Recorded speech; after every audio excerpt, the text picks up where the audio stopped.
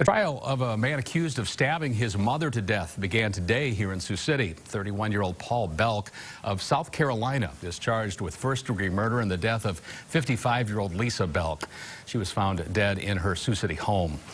Police say that he also slashed his sister in the shoulder during that attack.